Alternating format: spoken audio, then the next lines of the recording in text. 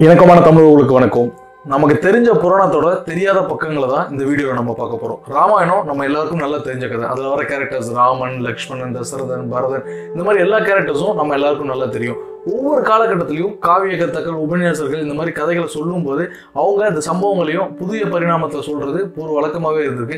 For example, Kamban எழுதின ராமாயணத்துக்கும் வால்மீகி எழுதின ராமாயணத்துக்கும் மிகப்பெரிய வித்தியாசம் இருக்கும். இந்த சீதையோட பிறப்பு அப்படின்றது ரெண்டு ராமாயணங்களையும் வேற மாதிரி இருக்கும். அதே மாதிரி இவங்க ராமன் சீதைக்கு பிறந்த குழந்தைகள் லவகுசம் பத்தியும் ஒரு மாதிரியான கருத்துக்கு சொல்லப்பட்டிருக்கும். அதே மாதிரி ராமனோட கேரக்டர் கம்ப்ளீட்டா வால்மீகியில வந்துட்டு ஒரு மாதிரியும், வால்மீகி ராமாயணத்திலையும் அதே மாதிரி கம்பன் ராமாயணத்திலும் ஒரு மாதிரி சொல்லப்பட்டிருக்கும். இந்த மாதிரி ஒவ்வொரு காலகட்டங்களிலும் இவங்க வந்துட்டு கருத்துக்களை சொல்லும் பரிணாமங்கள் வந்துட்டு வளரும்போது புது கோணத்துல ஒவ்வொரு கேரக்டரும் கொண்டு வந்திருப்பாங்க. அந்த மாதிரி கைகை அப்படின்ற ஒரு இம்பார்ட்டன்ட் கேரக்டர், ராமாயணத்துல இருந்த இம்பார்ட்டன்ட் கேரக்டரோட புதிய கோணத்தை தான் நம்ம இந்த வீடியோல பார்க்க போறோம்.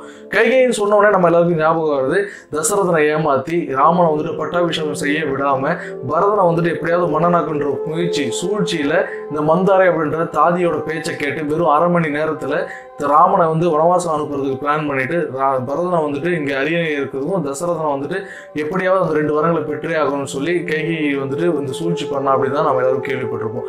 ஆனா கைகையோட இன்னொரு பக்கத்தை தான் இன்னைக்கு நம்ம வீடியோல போறோம். கைகை தசரதனோட 3வது மனைவி. இளையவள் அப்படின்றதுனால ரொம்பவே வந்துட்டு அன்பானவள், பாசமானவள். இதுல ஒரு விஷயம், பரதனோட ராமன் மேல ரொம்பவே அன்பு வச்சிருந்த கைகைக்கு தசரதன் மேல ரொம்பவே பெரிய இருந்துச்சு. ஒரு நேரத்துல தசரதன் வந்துட்டு ஒரு சரவாசுரன் அப்படின்ற ஒரு அரக்கனோட போர் வீரன். அப்போ தேரை ஓட்டிட்டு இருந்தது இந்த கைகை அப்படின்ற வீரமங்கை. கைகையை தேரை ஓட்டிட்டு இருக்கும்போது அந்த தேரோட அச்சாணி உடஞ்சு போயிருது.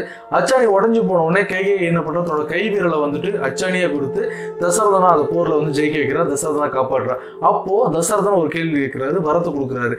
நான் 2 வரம் தரேன், நீ கேளு அப்படின்னு சொல்லும்போது கைகையை சொல்றா, இல்ல இப்ப எனக்கு எந்த வரமும் தேவையில்லை, இது வந்து ஹஸ்பண்டை காப்பாற்ற வேண்டிய கடமை தான் என்னோடது, எனக்கு தேவை அப்படின்றப்ப அந்த வரத்தை நான் கேட்கிறேன் அப்படின்னு சொல்ற அளவுக்கு ரொம்ப அன்பானவர், ரொம்ப வந்துட்டு நல்லவர்.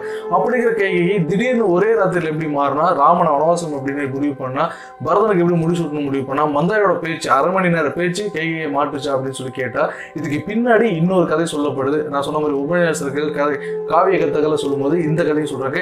கைகையோட கேரக்டர் எவ்வளவு வந்துட்டு புனிதமான கேரக்டர் அப்படின்னு சொல்றதுக்காக இந்த கதையை சொல்றாங்க. கைகை தசரதனோட மனைவி, 3வது இளைய மனைவி. தசரதன் ஒரு தடவை வந்துட்டு காட்டுக்கு வேட்டையாட போறாரு. காட்டுக்கு வேட்டையாட போன நேரத்துல ஒரு தடாகத்துல ஒரு சின்ன சிறுவன், அதாவது சிறுவனகுமரன் அப்படின்ற ஒரு சிறுவன் வந்து தண்ணியை வந்துட்டு அந்த கமண்டலத்துல இருந்து கொண்டுட்டு இருக்காரு. அப்போ அந்த கொண்டுட்டு இருக்கிற சவுண்டு இங்க இருந்த தசரதன் தூரத்துல இருந்து தசரதனுக்கு கேட்கும்போது அது ஏதோ ஒரு யானை தண்ணியை குடிச்சிட்டு இருக்கும் போது தசரதனுக்கு கேட்குது. உடனே தன்னோட அம்பு எடுத்து வேகமாகிறாரு. அப்படி வந்து அம்பு நேராக அந்த சிறுவனோட மேல பட்டு உயிர் போயிடுது. உயிர் போறதுக்கு முன்னாடி அந்த ஒளி இருந்த இடத்தை நோக்கி தசரதன் போறாரு. அந்த இடத்துல பார்த்தா அந்த சிறுவன் அடிபட்டு, அம்புல வந்துட்டு அடிபட்டு கிடக்குறாரு. அந்த நேரத்துல அந்த சிறுவனை பார்த்து, ஐயோ நான் யானை நினைச்சேனே, இந்த மாதிரி நீ ஒன்னா அம்புக்கு வந்துட்டு இரையாக்கிட்டேன்னு சொல்லி வருத்தப்படும் போது அந்த சிறுவன் இருக்கிறதுக்கு முன்னாடி தசரதன் சொல்றான், என்னோட கண்ணு தெரியாத அப்பா அம்மா கிட்ட எப்படியாவது என்னை கொண்டு போய் சேர்த்துருங்க அப்படின்னு சொல்லிட்டு இறந்து போயிடுறான். அதே மாதிரி தசரதனும் அவனை கையில தூக்கிட்டு அந்த அப்பா அம்மா கிட்ட கொண்டு போறான். அந்த கண்ணு தெரியாத அப்பா அம்மாவும் தன்னோட பிள்ளை இறந்ததை கேள்விப்பட்டு ரொம்பவே வந்துட்டு கவலை அடைகிறாங்க. அந்த நேரத்துல தசரதனுக்கு ஒரு சாபமும் விடுறாங்க. நாங்க எப்படி பிள்ளையை பிரிஞ்சு, என்னோட பிள்ளை இறந்ததுக்கு அப்புறம் கஷ்டப்பட்டோமோ அதே மாதிரி உன்னோட பிள்ளையும் உன்னை பிரிஞ்சு அதுக்கப்புறம் நீ இறந்து போவா அப்படின்னு சொல்லி சாபத்தை கொடுத்துட்றாங்க. இந்த சாபம் தசரதனா ரொம்ப உடைக்குது. இதையே மனசுக்குள்ள போட்டு வருத்திக்கிட்டு இருக்காரு. அங்கிருந்து வேட்டை முடிஞ்சு நாட்டுக்கு வந்ததுக்கு அப்புறம், அரண்மனைக்கு வந்ததுக்கு அப்புறமும் தசரதனோட எண்ணம் எல்லாமே இதுலயே இருக்கு. இதை எப்படியோ கண்டுபிடிச்சிட்ட கைகை, ஏதோ தசரதனுக்கு பிரச்சனை இருக்கு அப்படின்னு சொல்லி தசரதனோட பர்சனல் அசிஸ்டன்ட், பர்சனல் காவலனா இருந்த அவனையும் தேர்ப்பகனையும் கூப்பிட்டு விசாரிக்க ஆரம்பிக்கிறாங்க. என்ன ஆச்சு, ஏன் தசரதன் ரொம்ப கவலையோட இருக்காருன்னு கேட்கும்போது அங்க அதை தேர்ப்பாகணும், அந்த அவரோட பர்சனல் அசிஸ்டன்ட் பாதுகாவலன்னு சொல்றாங்க. இந்த மாதிரி வந்துட்டு அம்பை வந்து எரியும் போது தவறுதலா ஒரு சிறுவன் மேல பட்டுருச்சு, அவனோட பெற்றோர் இந்த மாதிரி ஒரு சாபத்தை கொடுத்துட்டாங்க, அதனால தசரதன் மகாராஜா வந்து தன்னோட பிள்ளைகள்ல இருந்து இழந்துருவோமோ அப்படின்ற ஒரு கவலையில இருக்காருன்னு சொல்லி சொல்றாங்க. இந்த இடத்துல கைகைக்கு ஒரு குழப்பம் வருது. இந்த மாதிரி இவங்களுக்கு 3 பிள்ளைகள் இருக்காங்களே, ராமன், லக்ஷ்மணன், பரதன், இந்த மாதிரி 3 பிள்ளைகள் இருக்காங்களே, எந்த பிள்ளை இழக்க போறான்னு சொல்லியிருப்பாங்க அப்படின்னு சொல்லி இந்த அம்மாவுக்கு ஒரு குழப்பம் வந்தோடனே அந்த அம்மா அவங்களோட அரண்மனையில இருக்கிற ஜோதிடர்களை கூப்பிட்டு விசாரிக்கிறாங்க, என்ன நடந்திருக்கும், ஏன் இந்த மாதிரி சொல்லியிருக்காங்க, இது யார் அப்படின்னு சொல்லி கேட்கும்போது அவங்களோட மூத்த பிள்ளைக்கு தான் வந்துட்டு இந்த சாபம் இருக்கு அப்படின்னு சொல்றாங்க. ராமன் தான் அந்த மூத்த பிள்ளை. அப்போ இதுக்கு பரிகாரமே இல்லையா அப்படின்னு சொல்லி கைகையை கேட்குறாங்க. கைகையை கேட்கும்போது அந்த ஜோதிடர்கள் எல்லாரும் ஒரு பரிகாரத்தை சொல்றாங்க. இது என்னன்னா, தந்தையை விட்டு தொலை தூரம் பிள்ளை போயிட்டான் அப்படின்னா, ஏன்னா மூத்த பிள்ளை ராமன் தொலை தூரம் போயிட்டான் அப்படின்னா இந்த சாபம் வந்து நிவர்த்தி ஆயிடும் அப்படின்னும், ஆனா அரிய நிலையில் இருக்கிற மன்னன் இறந்து போயிடுவான் அப்படின்னு சொல்றாங்க. இதை கேட்ட கைகையை உடஞ்சு போயிடுறா ராமன். ஏன்னா பரதனை விட ரொம்ப அன்பு அதிகமா வச்சிருந்த ராமனை எப்படியோ காப்பாற்றணும்னு கைகையை மனசுக்குள்ள தோணுது. உடனே கைகையை இந்த மாதிரி ஒரு பிளான் பண்றா. என்னன்னா, ராமனை வந்துட்டு 14 வருடங்கள் வனவாசம் அனுப்பணும். அதாவது தந்தைகிட்ட இருந்து ரொம்ப தூரமா தொலை தூரமா அனுப்பணும் அப்படின்னும், இதை விட ஒரு பெரிய விஷயம் என்னன்னா, தசரதனை எப்படியாவது காப்பாற்றணுன்றதுக்காக தன்னோட பெற்ற பிள்ளை பரதனை வந்துட்டு பலியாக்க முயற்சி பண்றா. முடிவா என்ன பண்றா, அவர்கிட்ட ஏற்கனவே தசரதனை காப்பாற்றும் போது அந்த தேர்ல இருந்து தன்னோட விரலை வச்சு அச்சாணியை வச்சு தேர்ல இருந்து காப்பாற்றும் போது தசரதனுக்கு கொடுத்த 2 வரத்தை இப்ப பயன்படுத்த முயற்சி பண்றா. அப்ப சொல்றா, 2 வரங்கள்ல முதல் வரத்துல பரதன் வந்துட்டு முடிசூட்டணும், பரதன் முடிசூட்டணும்.